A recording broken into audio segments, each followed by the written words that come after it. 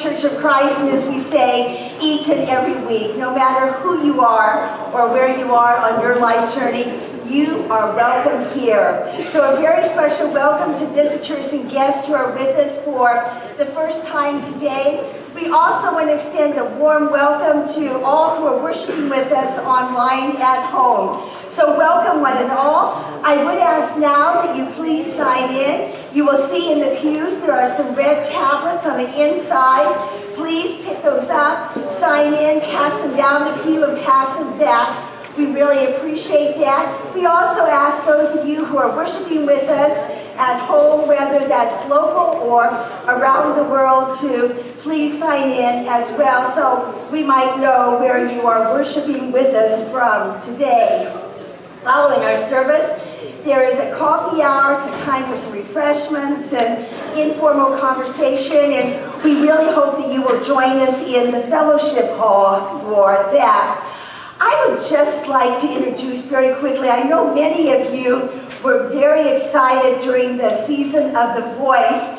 Ashley Levine, our own Ashley Levine, was one of the finalists, and she is here today to sing with our choir. So Ashley, would you come forward just so we can say congratulations.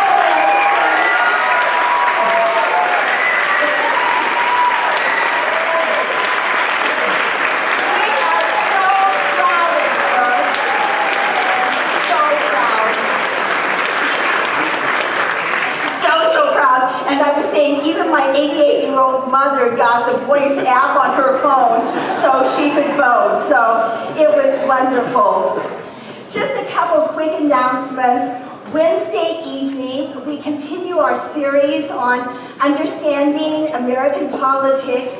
This week, we have American Government 101, led by Dr. Greg Koger, who is Professor of Political Science at UM. He has written a book on filibustering. He also served as a legislative assistant in Washington, D.C. Please come. He will talk to us a lot about the political system, how we can be engaged, things we should know. That's from 6:30 to 7:30 Wednesday evening in Havoc Horse.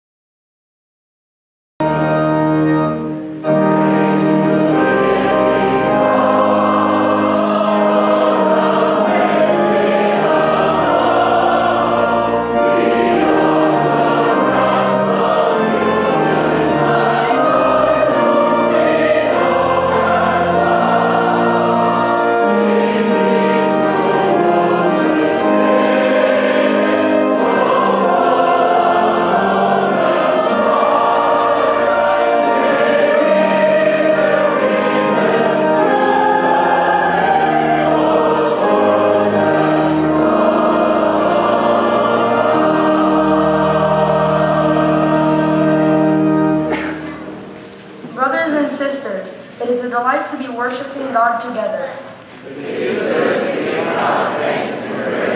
Lift up your hearts. God be with you. And also with you. Let us share with one another the peace of Christ.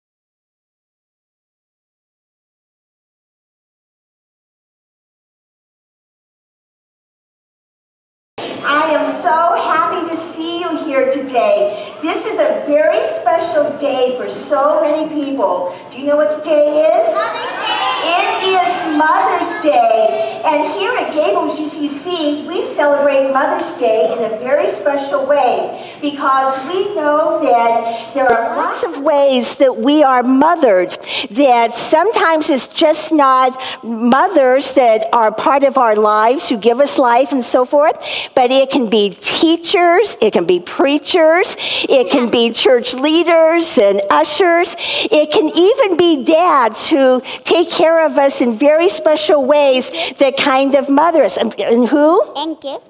And gifts. They give us gifts, don't they? Yes. I like you. You can come. And grandmas, absolutely. And aunts, absolutely. There are so many wonderful women who can be like mothers to us, who can teach us how to be and how to act and about life and about love and about the faithful life. History. And history. They can teach us a lot about history too, can't they? Or herstory on this day. So I would like for you to help me to celebrate the many women of our church family and all the special ways that they serve us and take care of us. So here's what I'm going to ask you to do. I'm going to ask different groups to stand. And when they stand, I would like for you to say with me, "We love you and we thank you." Can you try that with me? We love you and we thank you. Oh, you guys are great. Should we try it one more time? We love you and we thank you. So the first group I'm going to ask to stand are all of our great grandmothers. Are there great grandmothers here? Oh,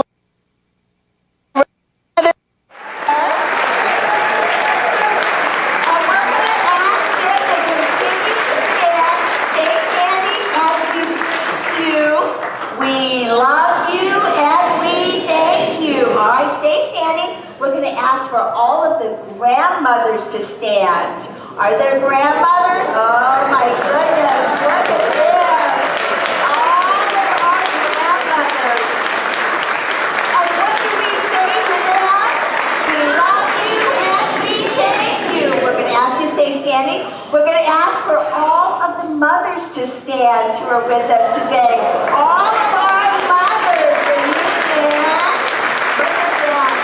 And what are we going to say to them? We love you and we thank you. And we're going to ask that all daughters stand. Will all daughters please stand? Oh, wonderful. And what are we going to say to all of us? We love you and we thank you. Thank you, women of the church, for everything. God bless. And yeah.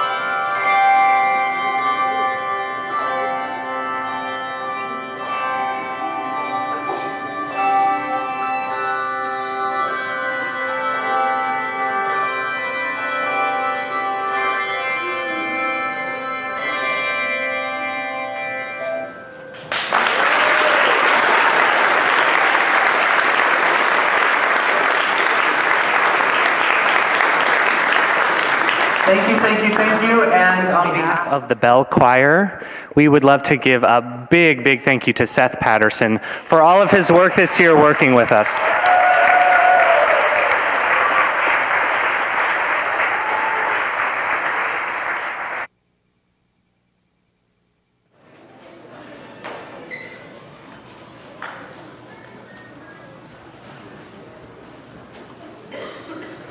We walk in the company of the women who have gone before, mothers of the faith, both named and unnamed, testifying with ferocity and faith to the spirit of wisdom and healing.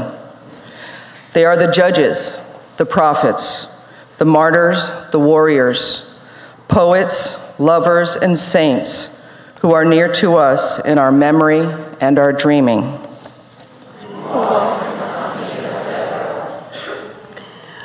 Who judged the Israelites with authority and strength. Who used her position as queen to ensure the welfare of her people.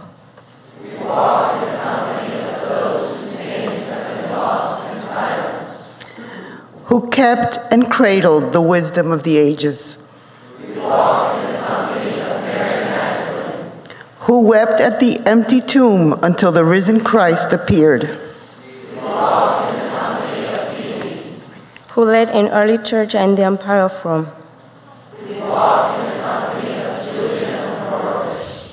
Who wed imagination and theology, proclaiming wellness as reality. Who stood against oppression, righteously declaring her womanhood in 1852.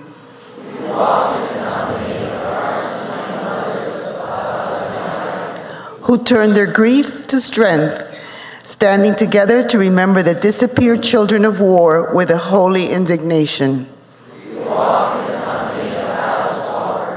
Who named the purple hue of womanish strength. Who teach us to resist evil with boldness, to lead with wisdom, and to heal. Amen.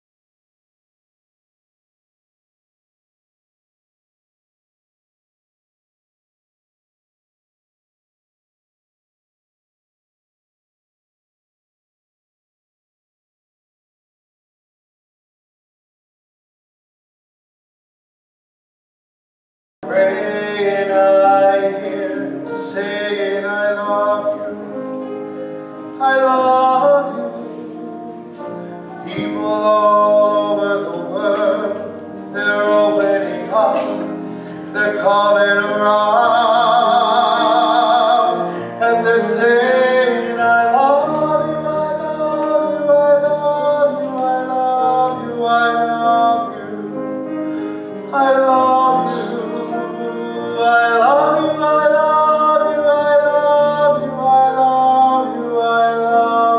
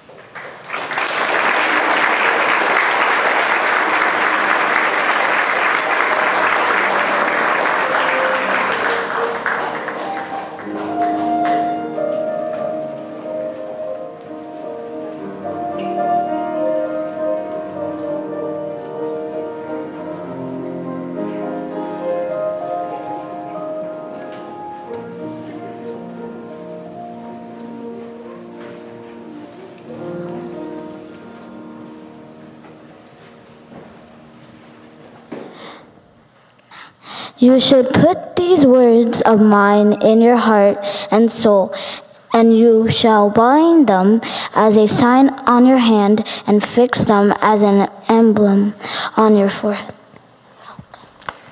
Teach them to your children, talking about them when you're at home and when you're away, when you lie down and when you rise. Write them on the doorposts of your house and on your gates, so that your days and the days of your children may be multiplied in the land that the Lord swore to your ancestors to give them, as long as the heavens are above the earth. Friends, listen. God is still speaking. Thanks be to God.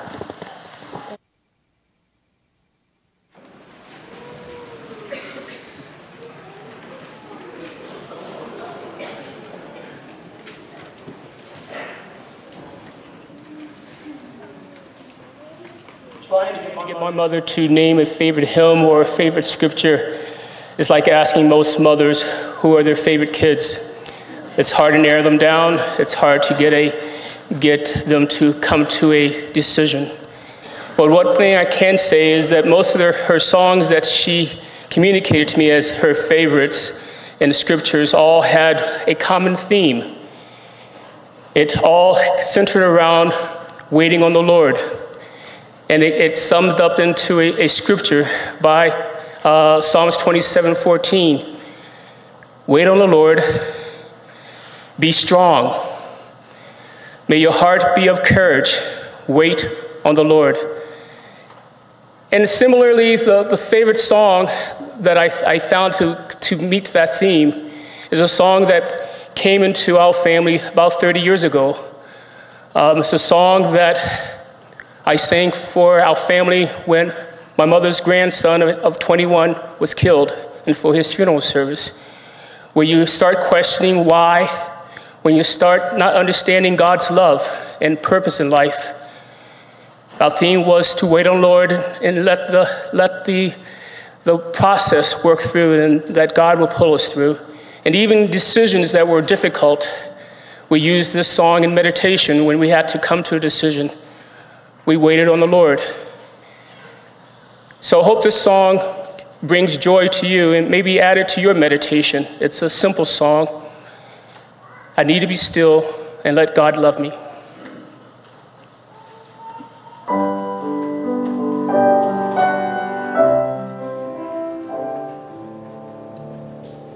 I need to be still and let God love me. I need to be still and let God love me. When this whole world starts to push and shove me,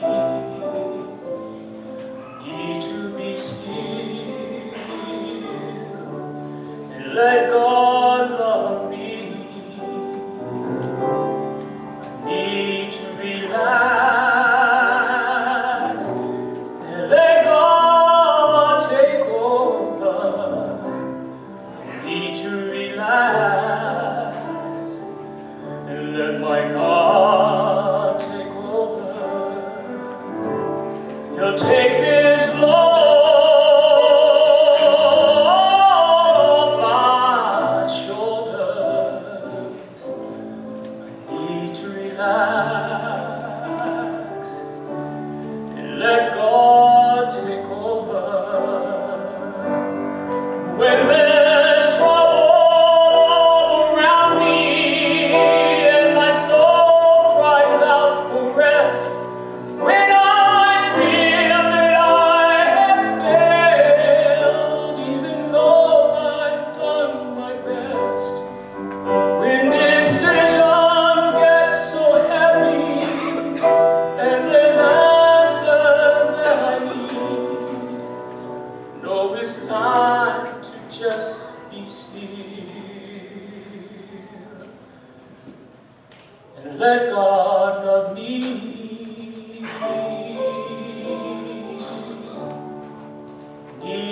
still and let God love me. I need to be still and let God love me. He'll take this load off my shoulders. I need to be still and let God love me. I need to be still. Let God love me. Need to be still. Let God love me. He'll take this load off my shoulders. Need to be still. Let God love me.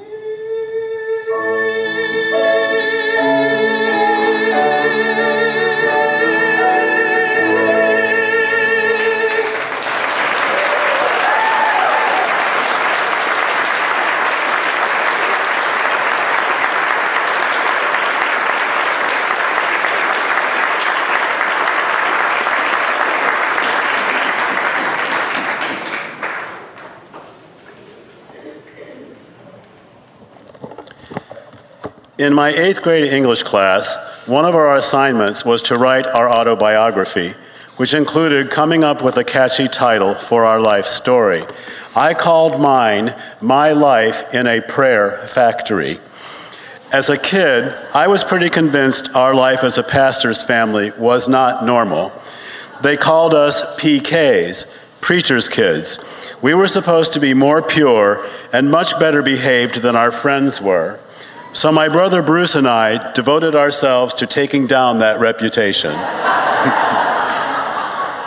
In 2nd grade, I volunteered my father to be room mother. I said to my teacher, "My dad'll do it. He doesn't have a real job. He's a pastor."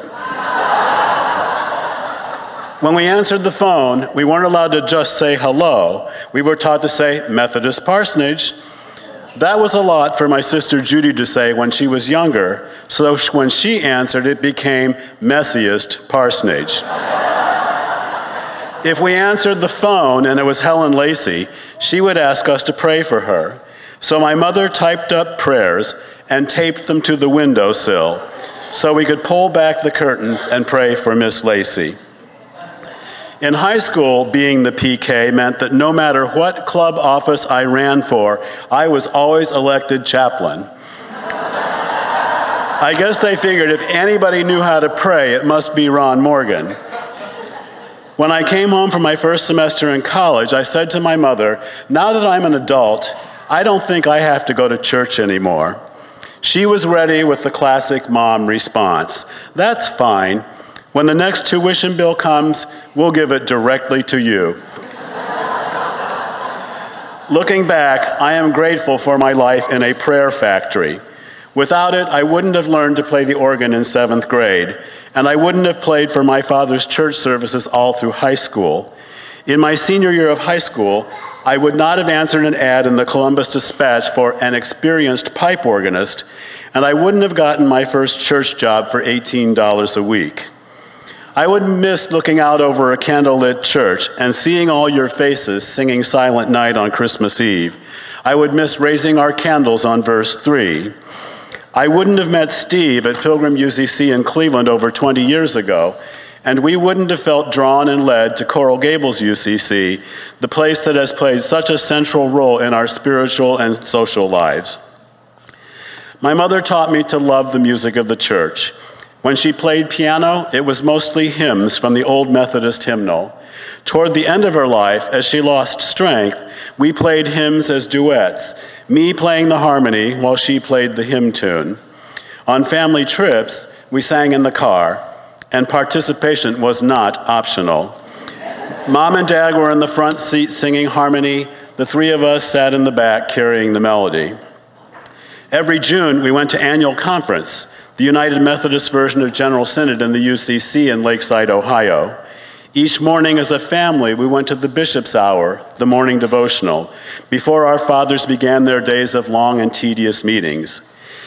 Hearing an auditorium filled with pastors singing their faith, we heard the spirit-filled songs of people who loved their chosen life as servants of the church. That singing still inspires me today. I like all kinds of music, but church hymns are my favorite. Singing in churches is one of the few places where we still sing together as a community and express faith, hopefulness, and uncertainty as we raise our voices together in song. My mother also made sure we were surrounded by the love and joy of the Christian community. Nothing made me feel more comfortable and safe than falling asleep while Mom was hosting Women's Society meetings in our living room with the buzz of conversation, singing, and laughter floating upstairs to our bedrooms. At annual conference in Lakeside, my family, along with other pastors' families and my grandparents, gathered for evening coffee and dessert on the screened porches of summer cottages. I felt sure that our joy was of a higher level because it was rooted in faith, and I felt grateful to be surrounded by that loving community.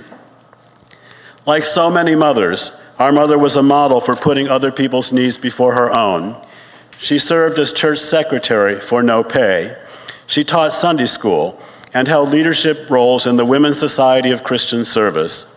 Like Pastor Lori's house, our living room was a frequent church meeting place with my mother as hostess. When we went to college, Mom went back to work, and her entire salary went to paying tuition bills so her children could graduate from college debt-free. At the age of 53, our mother was diagnosed with ALS, also known as Lou Gehrig's disease. I was not a frequent flyer in the world of prayer, but I decided this would be a good time to start. I began to pray specifically for her healing, but soon realized I had not paid much attention to the childhood lessons I had learned about prayer. When it became clear she wasn't going to get better, she made it her calling to show her family and friends the strength of her faith and the grace and dignity you can choose to show in dying. She always worried about my life of spiritual uncertainty. She asked me if the way she was living her life in dying had strengthened my faith. I said yes, but I didn't mean it, because what I was praying for wasn't going to happen. But while my prayers to keep our mother with us weren't answered, her prayers for her family were. We experienced the bonds of family, knowing our time together was limited. We laughed and retold family stories and learned that joy and laughter can soften loss and sadness. In the 28-year-old version of my emerging self, I began to see the hints of the person my mother hoped I would become, a level of compassion I hadn't seen before, finding myself caring about others more than I had thought possible.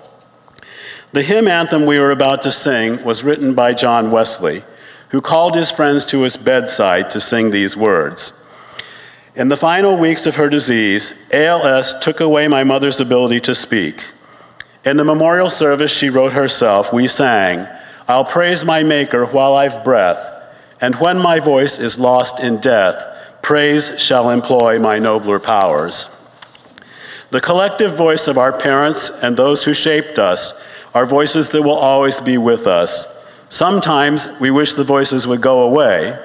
Sometimes they make us feel guilty, but they always encourage us to be the best version of ourselves, to live fully, to love wastefully, and to be all that God intends us to be. Those voices will never be lost in death. Amen.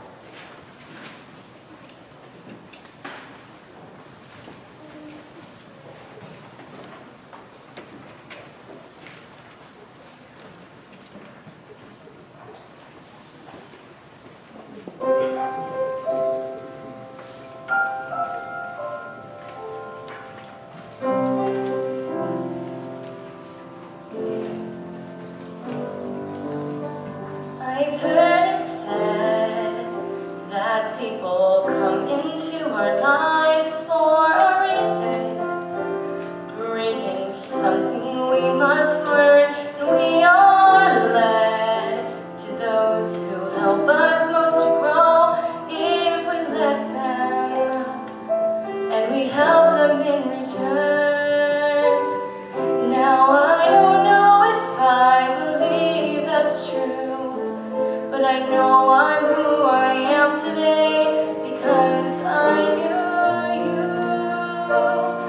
Like a comet pulled from orbit as it passes the sun, like a stream that meets a boulder halfway through the wood. Who can say if I've been changed for the better? Now I knew you. I have been changed for good. You are maybe that we will never meet again in this lifetime. So let me say before we part, so much of me is made from what I learned from you.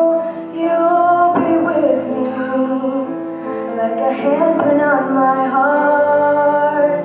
And now whatever way our stories end, I know you have written mine by being my friend. Like a ship on from its mooring by a wind off the sea, like a sea dropped by a skybird in a distant wood. Who can say if I've been changed for the better? But because I knew you, because I knew you, I have been changed for good. And just to clear the air, I ask forgiveness for the things I've done you blamed me for.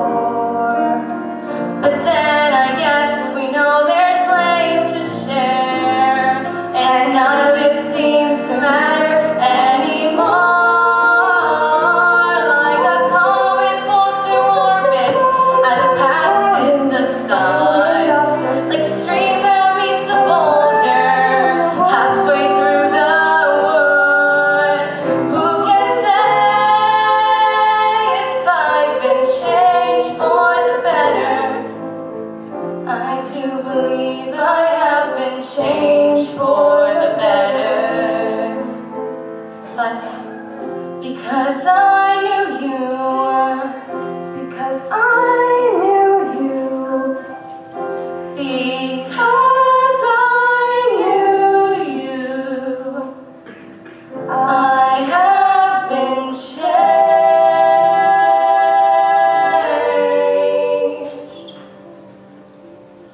for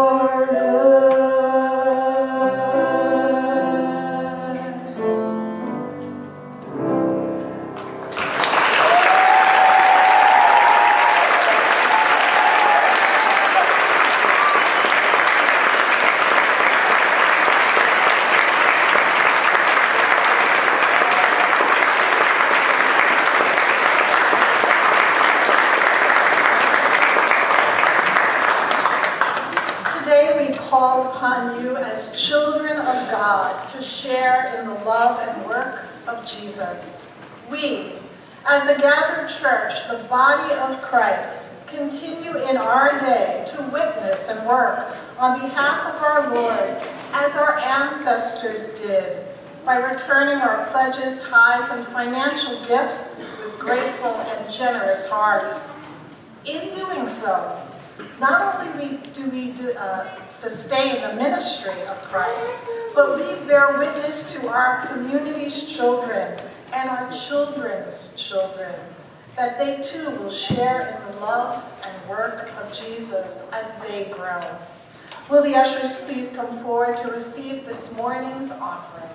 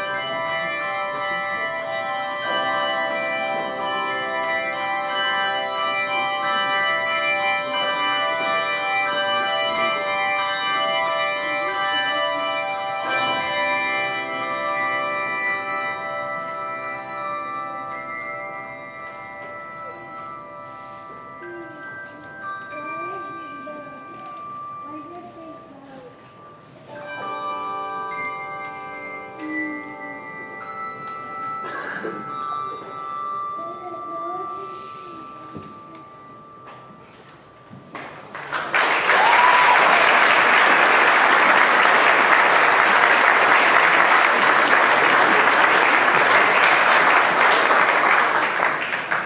weeks ago, we received a wonderful large class of new members. Two of our new member families could not be with us that day, and so we want to take the opportunity today to welcome these families into our church family. So as I call your name, I invite you to come forward and stand here with us. Carl and Daniel Ricardo and their children. Carl was born in Missoula, Montana, and is Director of Business Operations in the UM Department of Neurosurgery. He enjoys running and reading. Daniel was born in Leominster, Massachusetts. He is a senior nuclear operations instructor, and he enjoys running, music, and movies. They have two children, Nathan, you want to raise your hand, Nathan, and Caleb. Welcome to all of you. We're delighted to have you. We also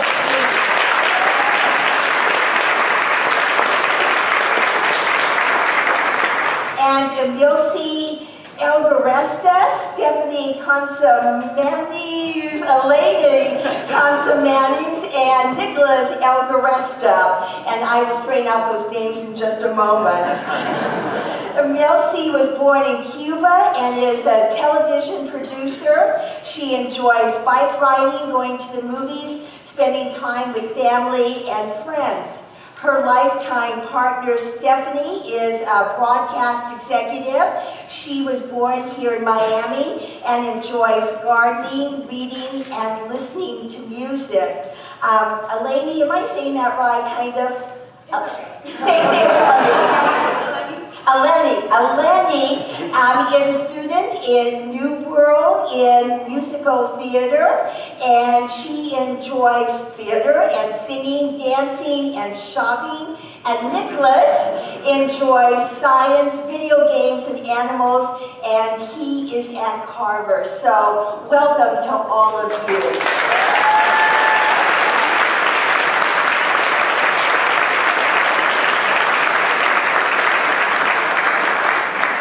Friends, we gather in community to offer our gifts to one another as we share the spiritual journey.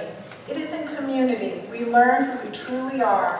In community, we come to honor the otherness of those who travel with us. In community, we become bound to one another by a connection deeper than words. These individuals are here before us to pledge themselves to the journey. And so I ask all of you, is it your desire to become members of this church? If so, please answer, it is. Will you be faithful to this community? If so, answer, I will. Will you challenge this community to be the best version of itself and to live up to the things that we say we believe? If so, answer, I will. And will you allow yourselves to be changed, shaped, and transformed by this community, living into your called identity as beloved children of God? If so, answer, I will. Friends, we rejoice this day in the pilgrimage of faith, which has brought you to this time, to this place. We give thanks for every community of faith that has been your spiritual home, and we now celebrate your presence in this household of faith. Will the members of Coral Gables Congregational UCC please stand? Will you be faithful to these new people as they join our congregation? If so, please answer, we will. We will. Will you challenge these new members to be the best versions of themselves and to help them live up to the things they say they believe? If so, please answer, we will. We will. Will you allow yourself to be changed, shaped, and transformed by these new members, living into our called identity as a beloved community of God? If so, please say, we will. We will. Let us together welcome these new members to our church family by using the words printed in the bulletin. We welcome you with joy into the common life of this church.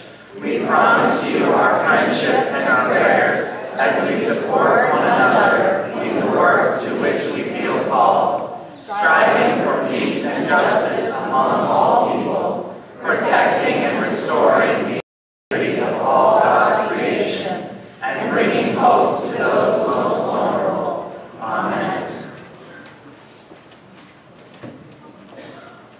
As moderator of the church, and on behalf of the members of Coral Gables Congregational United Church of Christ, I welcome you as friends into our church family and your new spiritual home. Friends, please join me in warmly welcoming these new individuals to our church family.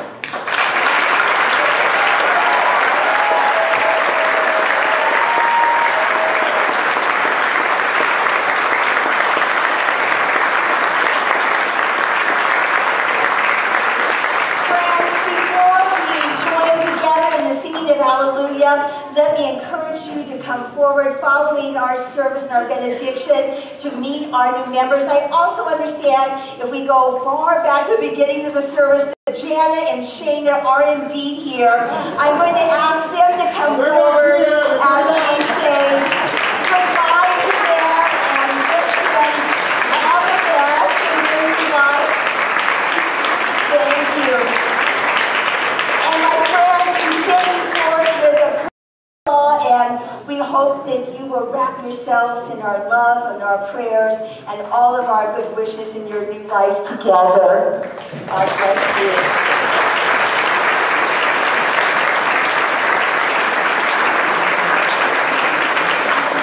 So friends, let us join together singing of Alleluia.